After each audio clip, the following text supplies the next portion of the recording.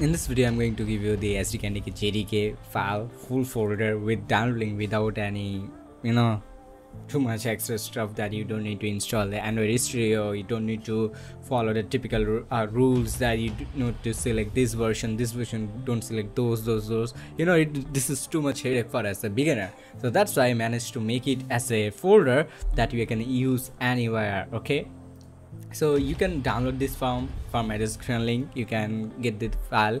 It's more than 7.84 GB, kind around 8 GB, so make sure you have that internet connection and the space as well. Okay, and you can also download it from our Learning app as well. To get the password, this zip is protected with the password. You can find that in our Discord, or you can visit our Learning app, which is available in the Google as well. It's available in the for Windows as well. So you can go to our Tec Developer website. It's available in the description link below, and then you can go to the games, and from the games you can go to Learn UE5 apps, and there you can download for the Windows, and you can get it for Google Play Store as well. And then you can go to our file download location one, and there you find the password for this file. Okay, and once you extract, and make sure that you choose a location that it will be always stay there.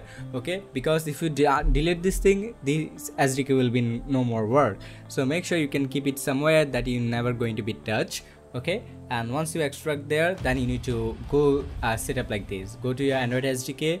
At the SDK part, press this 3 dot, then go to your SDK, choose your SDK folder, write this thing. You don't need to choose any other thing. And for the NDK, press this 3 dot, choose again the location, choose the NDK, and select the folder.